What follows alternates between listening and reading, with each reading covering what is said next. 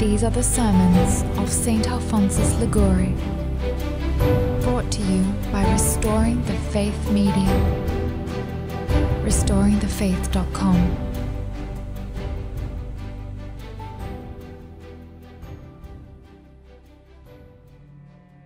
Sermon number 6, on the malice of mortal sin. Behold, thy Father and I have sought thee sorrowing. Luke. Most Holy Mary lost her son for 3 days. During that time she wept continually for having lost sight of Jesus, and did not cease to seek him till she found him. How then does it happen that so many sinners not only lose sight of Jesus, but even lose his divine grace, and instead of weeping for so great a loss, sleep in peace and make no effort to recover so great a blessing? This arises from their not feeling what it is to lose God by sin. Some say, I commit this sin not to lose God, but to enjoy this pleasure, to possess the property of another, or to take revenge on an enemy. They who speak such language show that they do not understand the malice of mortal sin. What is mortal sin? First point, it is a great contempt shown to God. Second point, it is a great offense offered to God. First point, mortal sin is a great contempt shown to God. The Lord calls upon heaven and earth to detest the ingratitude of those who commit mortal sin, after they had been created by him, nourished with his blood, and exalted to the dignity of his adopted children. Hear, O ye heavens, and give ear, O earth, for the Lord hath spoken. I have brought up children and exalted them, but they have despised me. Isaiah. Who is this God whom sinners despise?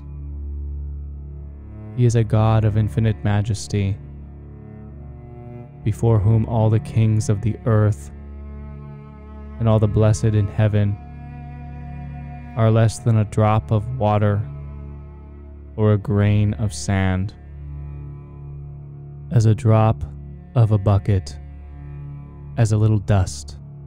Isaiah. In a word, such is the majesty of God, that in his presence all creatures are as if they did not exist. All nations are before him as if they had no being at all. And what is man who insults him? St. Bernard answers, Sacus verminum, cibus verminum. A heap of worms, the food of worms, by which he shall be devoured in the grave. Thou art wretched, and miserable, and poor, and blind, and naked. The Apocalypse. He is so miserable that he can do nothing, so blind that he knows nothing, so poor that he possesses nothing.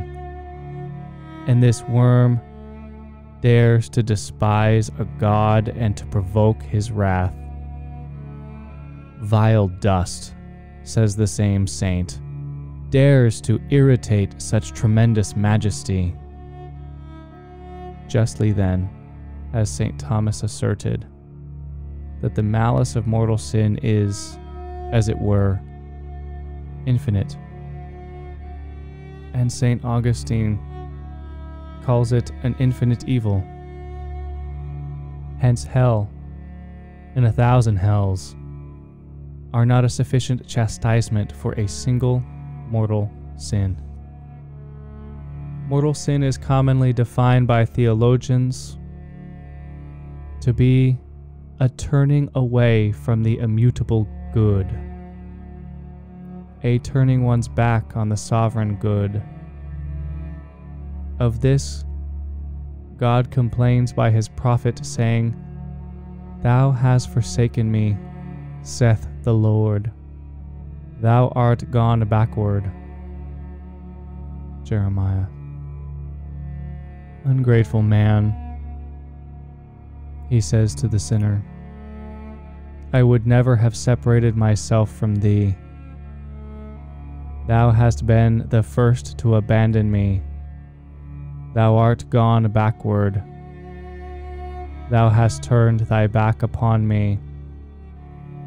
He who contemns the divine law despises God, because he knows that by despising the law, he loses the divine grace. By transgression of the law, thou dishonorest God. Romans. God is the Lord of all things because he has created them. All things are in thy power. Thou hast made heaven and earth. Esther. Hence all irrational creatures, the winds, the sea, fire, and rain, obey God. The winds and the sea obey him. Matthew. Fire, hail, snow, ice, stormy winds, which fulfill his word. Psalms. But man, when he sins, says to God, "Lord, thou dost command me, but I will not obey. Thou dost command me to pardon such an injury, but I will resent it. Thou dost command me to give up the property of others, but I will retain it. Thou dost wish that I should abstain from such a forbidden pleasure, but I will indulge in it. Thou hast broken my yoke, thou hast burst my bands, and thou saidst, I will not serve." Jeremiah. In fine, the sinner, when he breaks the command, says to God, "I do not acknowledge thee for my Lord." Like Pharaoh, when Moses, on the part of God, commanded him in the name of the Lord to allow the people to go into the desert, the sinner answers, "Who is the Lord, that I should hear his voice and let Israel go?" Exodus. The insult offered to God by sin is heightened by the vileness of the goods for which sinners offend him. Wherefore hath the wicked provoked God? Psalms. For what do so many offend the Lord? For a little vanity? For the indulgence of anger? For a beastly pleasure? They violate me among my people for a handful of barley and a piece of bread. Ezekiel. God is insulted for a handful of barley, for a morsel of bread. O God, why do we allow ourselves to be so easily deceived by the devil? There is, says the prophet O.C., a deceitful balance in this hand. We do not weigh things in the balance of God, which cannot deceive, but in the balance of Satan, who seeks only to deceive us. that he may bring us with himself into hell. Lord, said David, who is like to thee? God is an infinite good, and when he sees sinners, put him on a level with some earthly trifle, or with a miserable gratification, he justly complains in the language of the prophet. To whom have you likened me, or made me equal, saith the Holy One. Isaiah. In your estimation, a vile pleasure is more valuable than my grace. Is it a momentary satisfaction you have preferred before me? Thou hast cast me off behind thy back. Ezekiel. Then adds Salvian, there is no one for whom men have less esteem than for God. Is the Lord so contemptible in your eyes as to deserve to have the miserable things of the earth preferred before him? The tyrant placed before Saint Clement a heap of gold, of silver, and of gems, and promised to give them to the holy martyr if he would renounce the faith of Christ. The saint heaved a sigh of sorrow at the sight of the blindness of men, who put earthly riches in comparison with God. But many sinners exchange the divine grace for things of far less value. They seek after certain miserable goods and abandon that God who is an infinite good and who alone can make them happy. Of this the Lord complains and calls on the heavens to be astonished, and on its gates to be struck with horror. Be astonished, O ye heavens, at this, and ye gates therefore be very desolate, saith the Lord. He then adds, for my people have done two evils. They have forsaken me, the fountain of living water, and have digged to themselves cisterns, broken cisterns that can hold no water. Jeremiah. We regard with wonder and amazement the injustice of the Jews, who, when Pilate offered to deliver Jesus or Barabbas, answered, not this man, but Barabbas. John.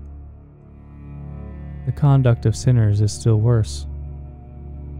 For when the devil proposes to them to choose between the satisfaction of revenge, a miserable pleasure, and Jesus Christ, they answer, not this man, but Barabbas. Not this, not the Lord Jesus, but sin. There shall be no new God in thee, says the Lord. Psalms. You shall not abandon me, your true God, and make for yourself a new God, whom you shall serve. Saint Cyprian teaches that men make their God whatever they prefer before God by making it their last end. For God is the only last end of all. Quid homo Deo antiponit, Deum sibi facit. And Saint Jerome says, unos quisque quod cupit si veneratar, hoc illi Deus est, vitium in corde, est idolum in altari. The creature which a person prefers to God becomes his God. Hence the Holy Doctor adds, that as the Gentiles adored idols on their altars, so sinners worship sin in their hearts. When King Jeroboam rebelled against God, he endeavored to make the people imitate him in the adoration of idols.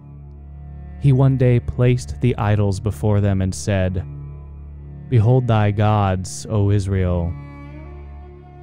Kings. The devil acts in a similar manner towards sinners. He places before them a gratification and says, "Make this your God. Behold, this pleasure, this money, this revenge is your God. Adhere to these and forsake the Lord." When the sinner consents to sin, he abandons his Creator, and in his heart adores as his God the pleasure which he indulges. Vitium in corde es idolum in altari. The contempt which the sinner offers to God is increased by sinning in God's presence. According to Saint Cyril of Jerusalem, some adored the sun as their God, that during the night they might, in the absence of the sun, do what they pleased, without fear of divine chastisement. Some regarded the sun as their God, that after the setting of the sun they might be without a God. The conduct of these miserable dupes was very criminal, but they were careful not to sin in the presence of their God. But Christians know that God is present in all places, and that he sees all things. "Do I not fill heaven and earth, saith the Lord?" Jeremiah. And still, they do not abstain from insulting him and from provoking him in his very presence. "A people that continually provoke me to anger before my face," Isaiah. Hence, by sinning before him who is our judge, they even make God a witness of their iniquities. "I am the judge and the witness, saith the Lord."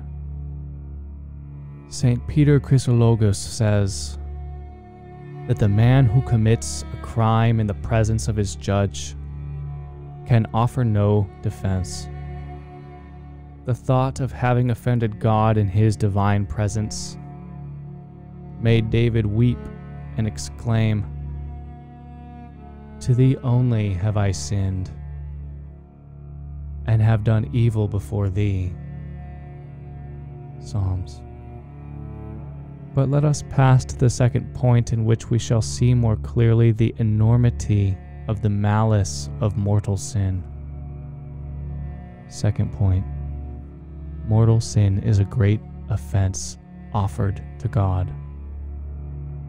There is nothing more galling than to see oneself despised by those who were most beloved and most highly favored. Whom do sinners insult? They insult a God who bestowed so many benefits upon them, and who loved them so as to die on a cross for their sake. And by the commission of mortal sin, they banish that God from their hearts. A soul that loves God is loved by him, and God himself comes to dwell within her. "If anyone love me, he will keep my word, and my Father will love him, and we will come to him, and will make our abode with him." John. The Lord then never departs from a soul unless he is driven away, even though he should know that she will soon banish him from her heart. according to the Council of Trent, he deserts not the soul unless he is deserted. When the soul consents to mortal sin, she ungratefully says to God, "Depart from me." The wicked have said to God, "Depart from us." Job. Sinners, as St. Gregory observes, say the same, not in words, but by their conduct. Recede non verbis, sed moribus. They know that God cannot remain with sin in the soul, and in violating the divine commands, they feel that God must depart, and by their acts they say to him, "Since you cannot remain any longer with us, depart. Farewell." And through the very door by which God departs from the soul, the devil enters to take possession of her. When the priest baptizes an infant, he commands the demon to depart from the soul. "Go out from him, unclean spirit, and make room for the Holy Ghost." But when a Christian consents to mortal sin, he says to God, "Depart from me, make room for the devil, whom I wish to serve." St. Bernard says that mortal sin is so opposed to God that if it were possible for God to die, sin would deprive him of life. Peccatum quantum in se est Deum perimit. Hence, according to Job, in committing mortal sin, man rises up against God and stretches forth his hand against him. For he hath stretched out his hand against God, and hath strengthened himself against the Almighty. Job. According to the same St. Bernard, they who willfully violate the divine law seek to deprive God of life in proportion to the malice of their will. Quantum in ipsa est Deum permit, propria voluntas. Because, adds the saint, self-will would wish God to see its own sins and to be unable to take vengeance on them. Sinners know that the moment they consent to mortal sin, God condemns them to hell. Hence, being firmly resolved to sin, they wish that there was no God, and consequently, they would wish to take away his life, that he might not be able to avenge their crime. He hath, continues Job, in his description of the wicked, run against him with his neck raised up, and is armed with a fat neck. The sinner raises his neck, that is, his pride swells up, and he runs to insult his God. And because he contends with a powerful antagonist, he is armed with a fat neck. A fat neck is the symbol of ignorance, of that ignorance which makes us, the sinner, say, "This is not a great sin. God is merciful. We are flesh. The Lord will have pity on us." O temerity! O illusion, which brings so many Christians to hell. Moreover, the man who commits a mortal sin afflicts the heart of God, but they provoked to wrath and afflicted the Spirit of the Holy One. Isaias. What pain and anguish would you not feel if you knew that a person whom you tenderly loved, and on whom you bestowed great favors, had sought to take away your life. God is not capable of pain, but were he capable of suffering, a single mortal sin would be sufficient to make him die through sorrow.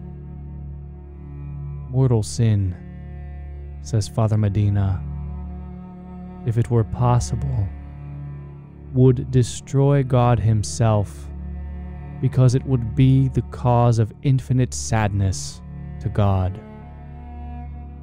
As often, then, as you committed mortal sin, you would, if it were possible, have caused God to die of sorrow, because you knew that by sin you insulted him and turned your back upon him. After he had bestowed so many favors upon you, and even after he had given all his blood and his life for your salvation.